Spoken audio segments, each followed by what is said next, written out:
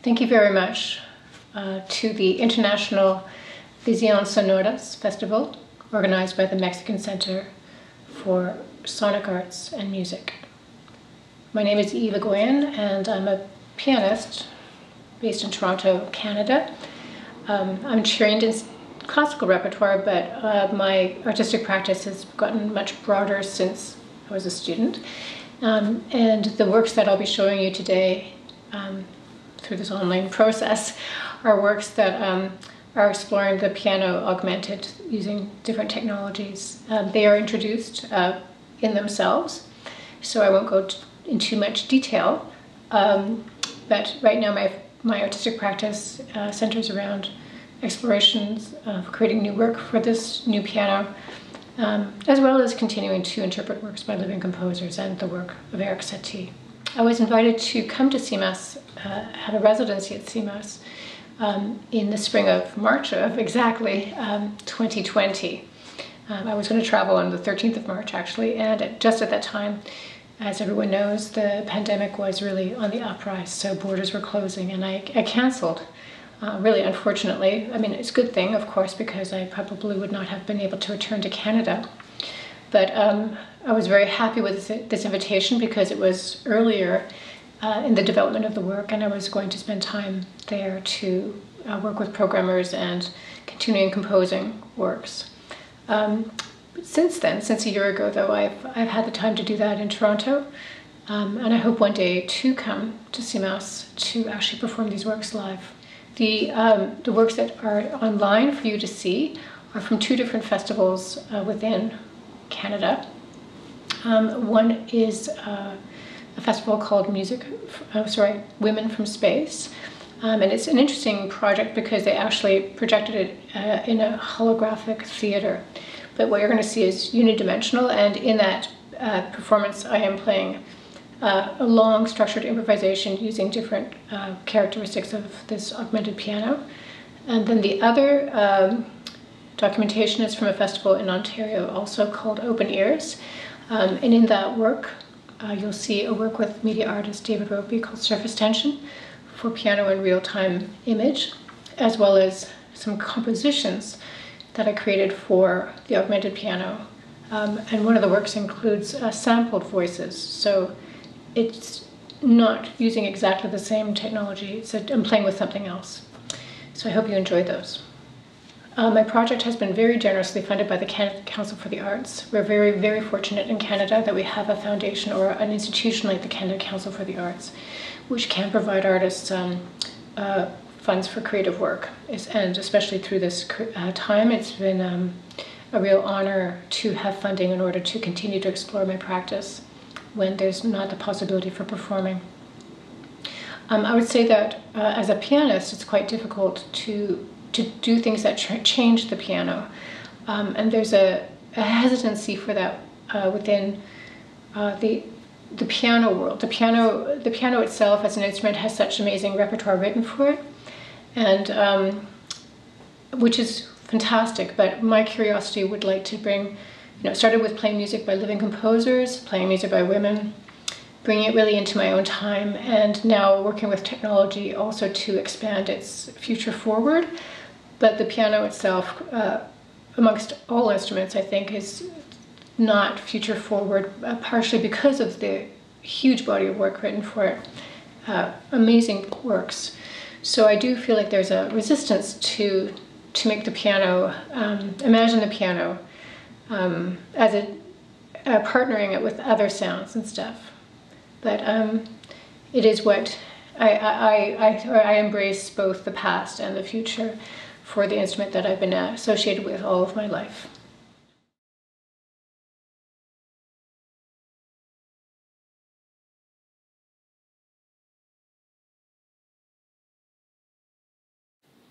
Hello, welcome from my studio in Toronto.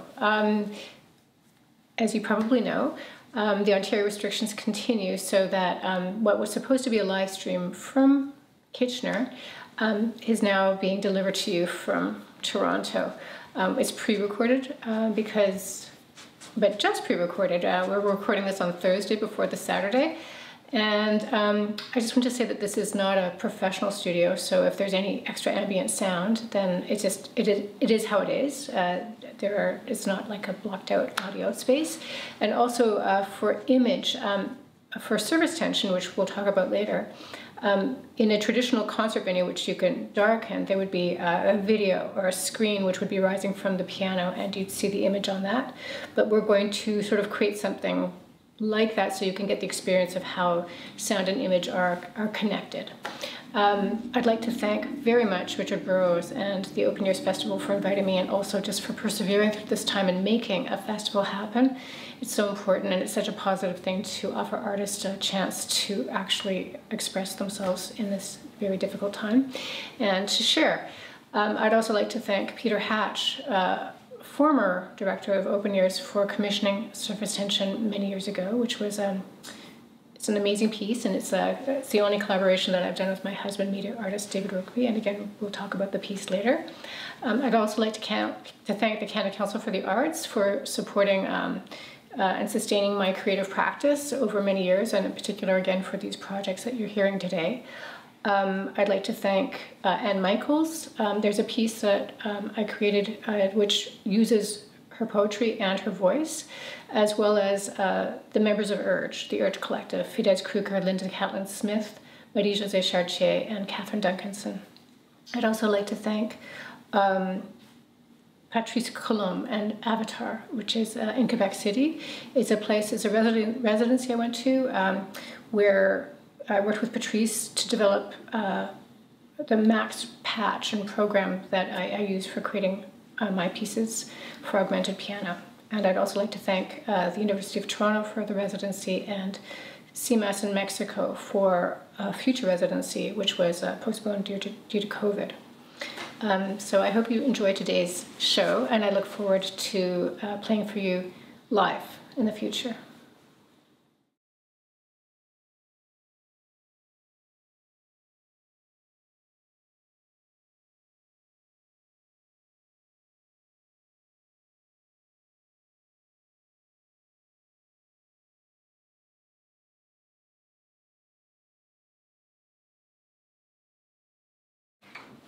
We're going to provide you with a brief introduction to the different sections of surface tension.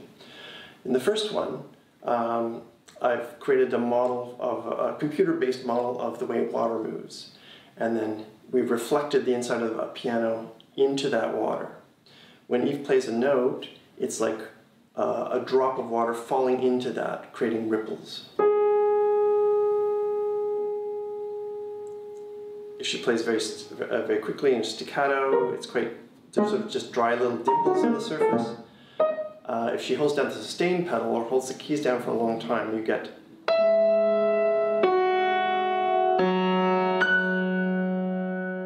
an infinite, continuous rippling of the surface of the water. And as she releases the sustain pedal, then the water clarifies, the ripples reduce until it's just a flat surface again. In orbits, each individual note produces a circle of at a different speed, but you don't see the speed, you just see the circle. And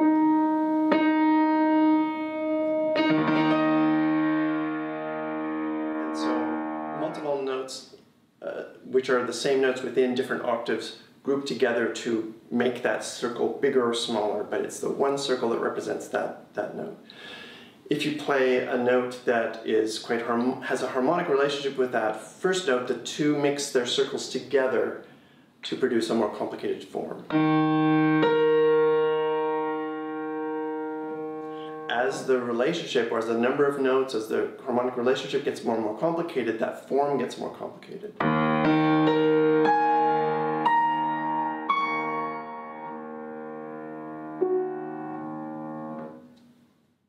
This work, Tower, was probably the most fun to expose Eve to because it really proposed an unusual circumstance for her as a performer.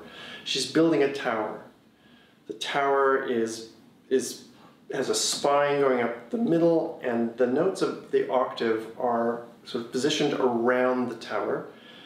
The notes place parts of the tower facets of the tower further or closer to the spine, depending on how loud or quiet she plays.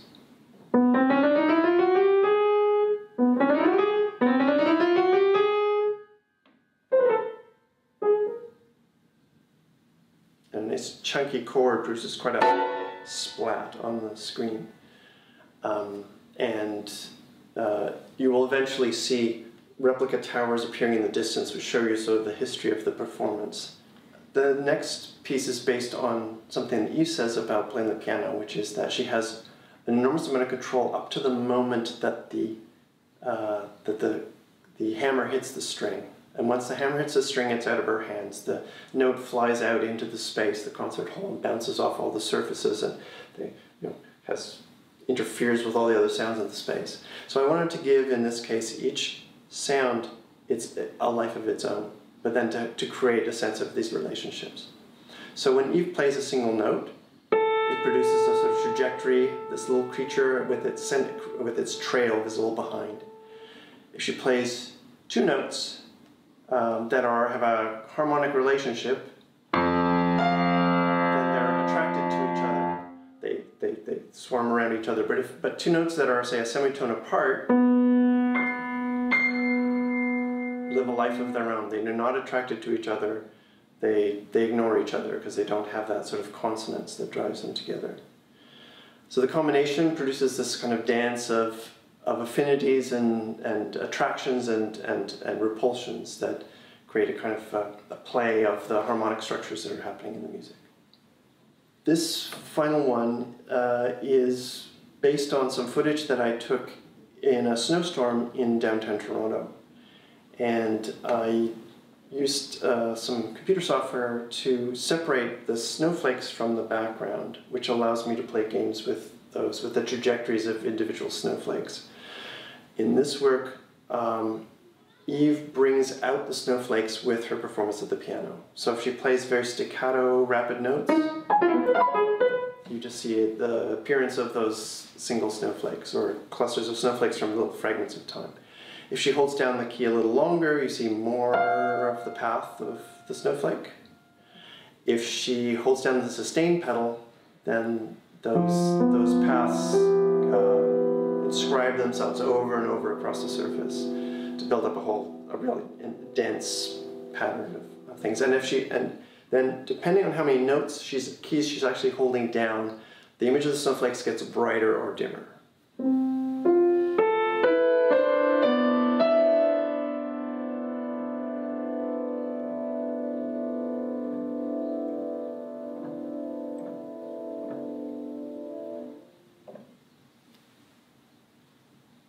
I hope you enjoy.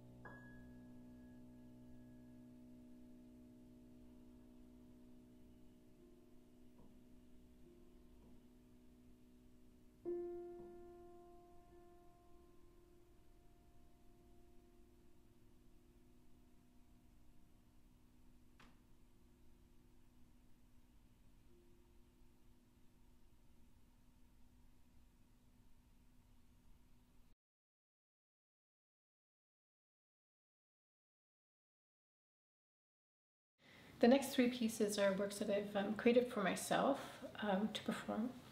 And they are exploring the idea of how to augment the piano in ways that I would like to hear the piano. So the piano doing things or seeming to do things that it shouldn't be able to do. So it's the piano, the acoustic piano, in duet with this augmented instrument. And some part of me has always wanted to take the piano on a journey, like I've been taken on a journey with the instrument. So I also think of this piece as a little bit of magic realism. So it's real, but then sometimes it's not what should be real. The first piece is called Tidal. The second piece is called A Doubling, and it uses text by Anne Michaels and her voice as well, and the voices of the four members of the Urge Collective. And they are artists Fidesz Kruker, Linda Catlin Smith, Marie-Josée Chartier, and Catherine Duncanson. I'm honored to use all of these women's work. And the last piece is Killarney. Thank you very much, and I hope one day to share these new pieces with you in person.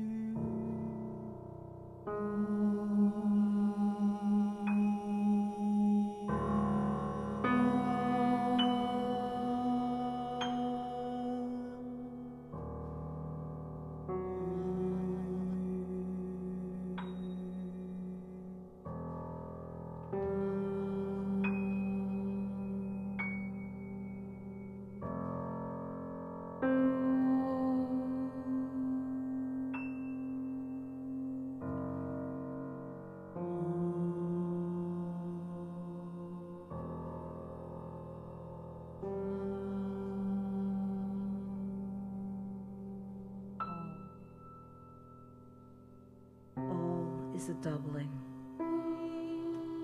a belonging.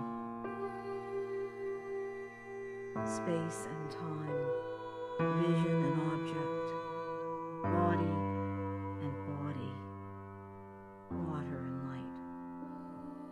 In your absence is your presence.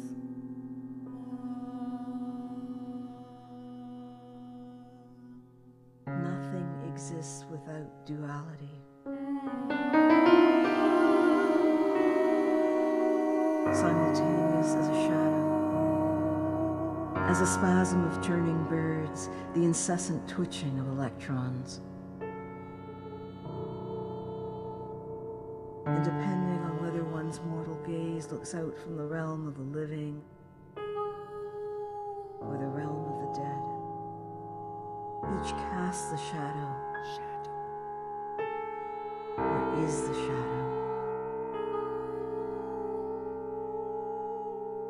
Nothing exists alone or separate from its absence.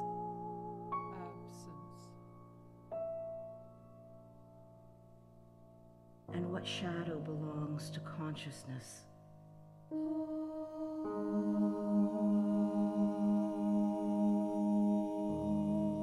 Oh, my love, my love, the soul. Soul. Body. Body. Body. Soul. Love. Absence. All. Presence. Consciousness. My love. All. Love. Space. Time. Soul. Duality. Body. Shadow. Consciousness. Time. Body. Belong. Love. Light. Object. Presence. All. Water. Vision. Shadow. Soul. Body. Body. Body. Soul. Love. Absence. Presence. Consciousness. My love. All. Love. Space. Time. Duality. Body. Shadow. Consciousness. Belong. Love. Light. Object. Presence. Water. Vision. Shadow. Soul. Love. Absence. Presence. Consciousness. Love. Time. Consciousness. Light. Object. Water. Shadow.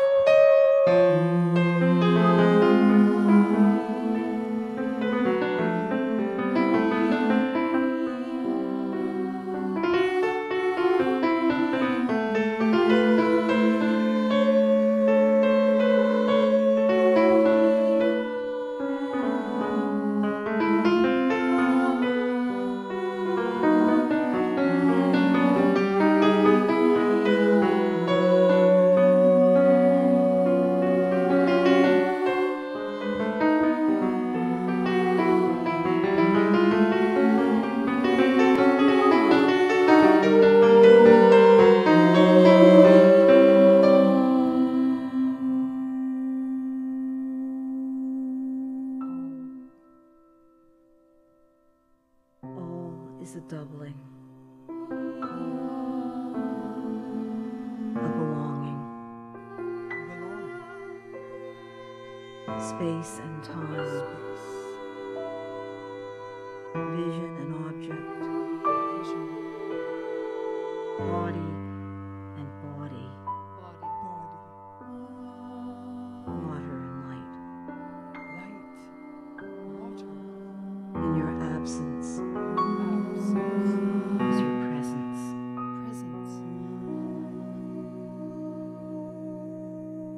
Nothing exists without duality.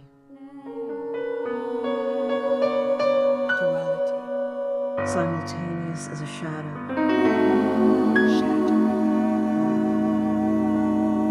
As a spasm of turning, the incessant twitching of electrons.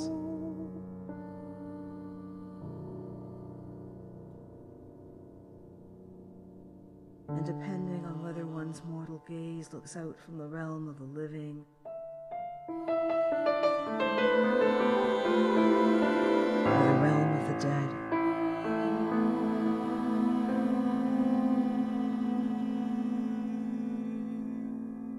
Each casts a shadow. What is the shadow?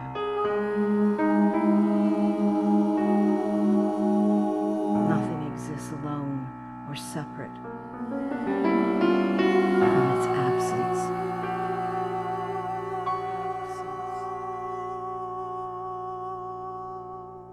And what shadow belongs to consciousness? Consciousness.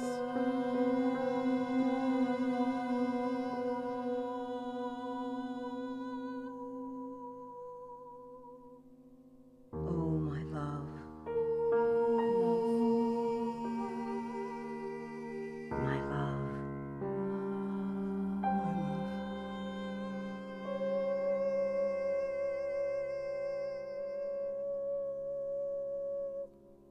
The soul.